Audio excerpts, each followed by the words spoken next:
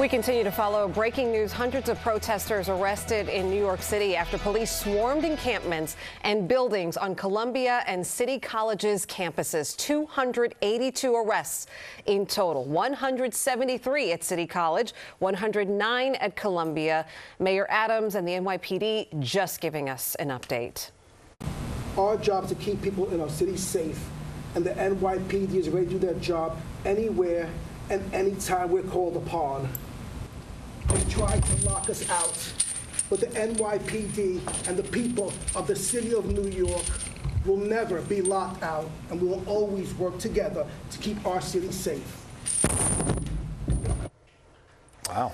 So that was a remarkable moment in the news conference that just wrapped up about an hour ago. NYPD Deputy Commissioner of Operations Kaz Daughtry joins us now to continue the conversation. Deputy Commissioner, thanks for joining us here.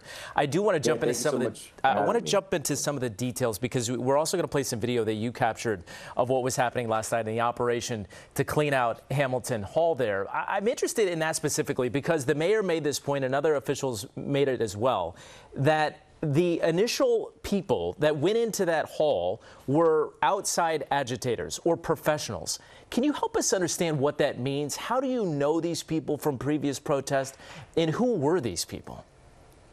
Yep, we have definitely seen and identified some of the outside agitators that were on the campus.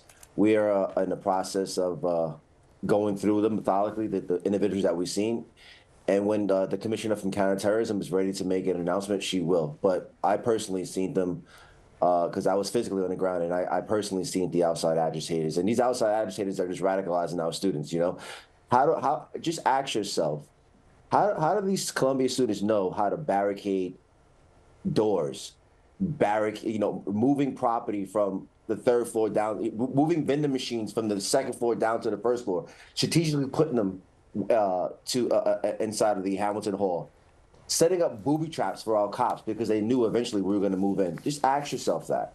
So, Deputy Commissioner, just to follow up on that, so you're saying that the NYPD, other officials have spotted these exact individuals at other protests doing similar things, and that's how you know they're what you described to be on the professional level of creating the chaos that we saw?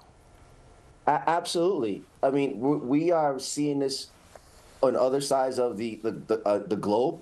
There is a mastermind behind this, and I'm extremely confident that our commissioner from counterterrorism will identify that person.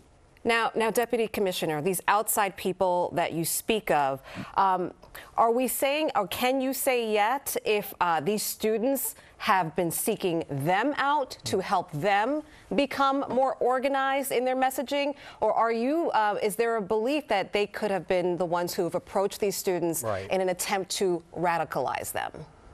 I can't speak on behalf of what the students are thinking, but just from the evidence that we recovered from some of the tents were some from, from groups that we have identified, not only here in New York City, but across the globe.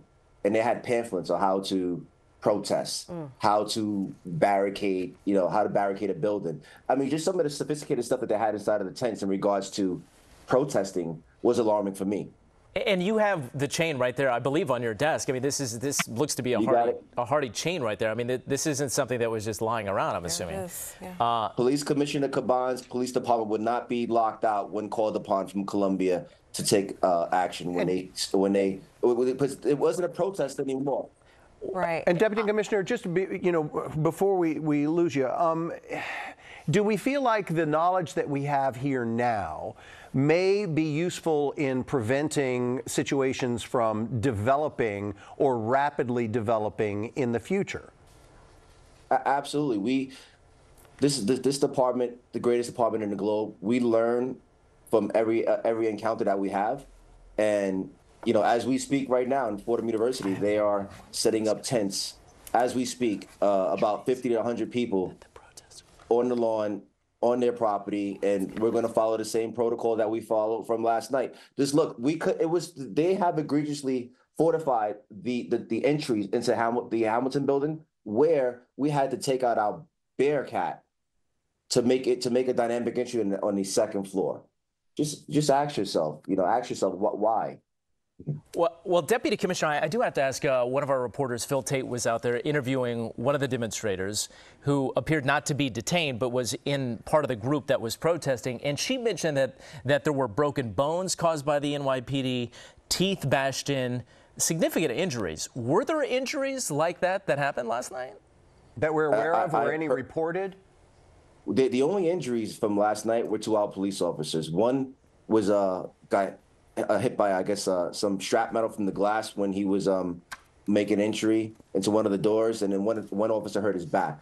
I could personally say that I went down after this, after we have taken action at City College and Columbia University, and went down and personally see the protesters when they were processing them inside of the mass arrest processing center located in One Police Plaza. I did not see any injuries. Actually, to add on to that, the protesters that were arrested were inside of these cells, breaking our windows down there.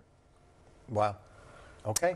Well, Deputy Commissioner Kaz Daughtry, we appreciate your time as always. Thank and you. Hopefully there will be calm that is restored there to the campus as graduation is a couple of weeks away. Deputy Commissioner, thank you. Always a pleasure. Thank you.